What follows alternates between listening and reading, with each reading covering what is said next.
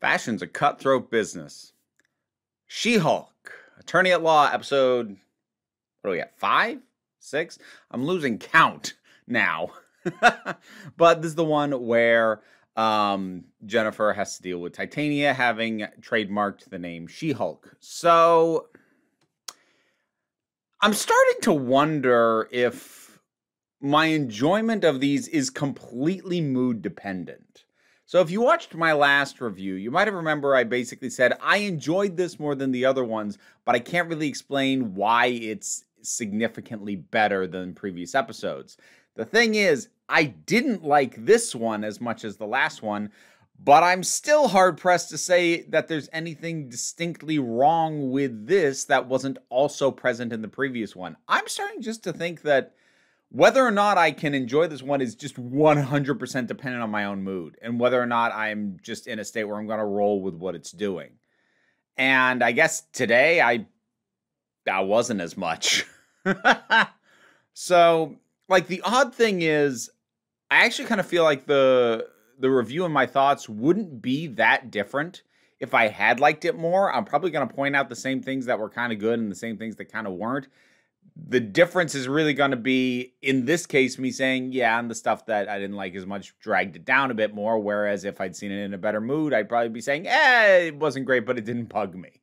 So, I don't know. I'm in this weird thing where it feels like the episode qualities are kind of static, but my perception of them is like in this weird elliptical orbit. I don't know what's going on with this thing and me at this point.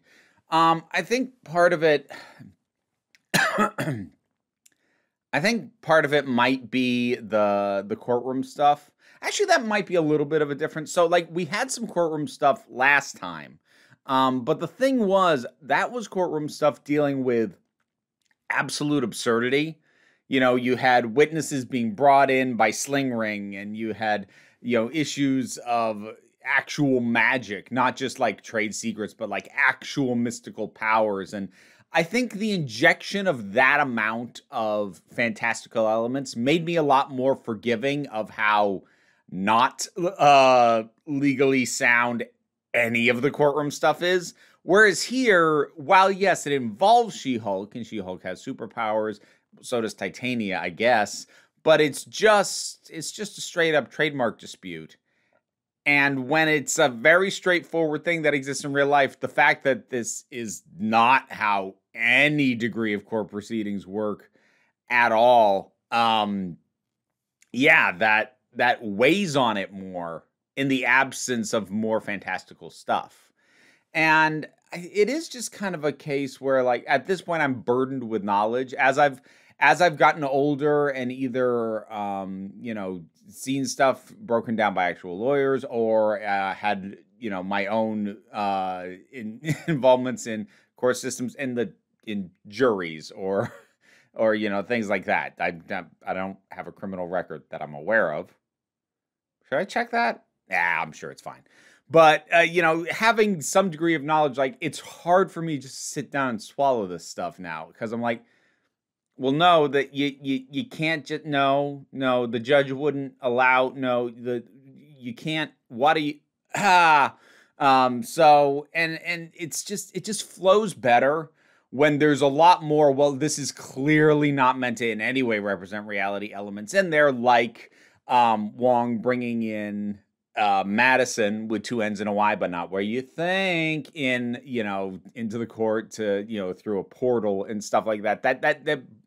That breaks the expectation that this is going to be in any way realistic. But in a case like they're dealing with this time, it's like, well, it's actually a very true to life case. It's just one of the clients is green. I don't have too much to say about Jamila Jamil. In the part, like, she works for this part, it's very, very, very similar to the part that she played in The Good Place, just a little bit more outwardly nasty as a personality, whereas the character she played there was a lot more just sort of, she thought she was a good person. I'm not sure Titania does think she's a good person. She probably wants other people to think she is. I don't think she thinks she is, though. But so, like, there's little tweaking there. But other than that, like, pretty similar. And she's fine for that. She's good for that. I'm not going to dwell on this, but I'm just going to acknowledge it because otherwise I suspect it'll come up in the comments. She had a not great back and forth over the issue of pronouns in social media profiles a couple of weeks ago on Twitter. Super short version is apparently a non-binary person got kind of nasty at her. I don't know what the original statement was, and for what I'm about to say, it doesn't matter.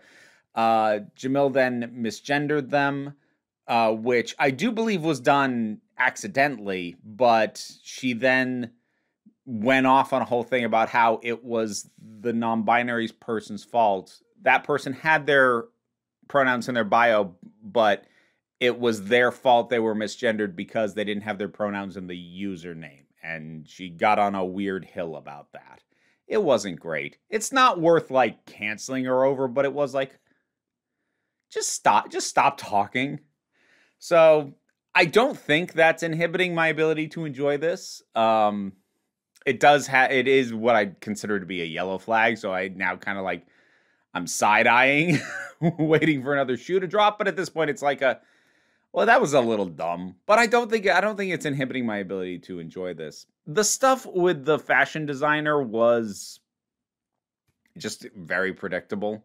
I mean, anytime you see a fashion designer character in a show like this, it's either going to be based on Tim Gunn or Edna Mode. In this case, it's kind of a combination of the two, and it's incredibly predictable and flamboyant in the exact ways that you expect a fashion-focused character played by a man to be. I got a couple chuckles out of the knockoff merchandise, actually.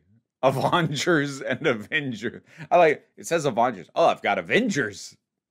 I genuinely laughed at that joke. I thought that was actually a pretty good joke. I think maybe part of the other issue with this particular episode is this one is leaning, I think possibly the most of any of these episodes so far, on cringy humor. Because, Jen has to parade these embarrassing dates in front of the court in order to clear her name, and you can feel the behind that. And then, before we get to the knockoff merchandise, the whole thing of no, this is just a boba tea place, and it's like that drags on long enough to give me that cringing feeling, and I just hate that. I hate that feeling. I hate the cringe feeling. I don't find it entertaining. I don't find it amusing. I empathize too much with people made to feel foolish to ever laugh at them for that. It sucks. It sucks to feel like an idiot. And it's really hard to display that in entertainment and actually entertain me. It's, yeah. So that doesn't help, certainly.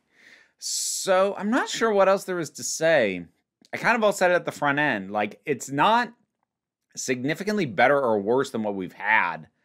It's just, I guess I wasn't in the mood this morning as much. So we had our tease for Matt Murdock for Daredevil, which would have been cool if they hadn't already revealed him in a mid-season trailer last week. So,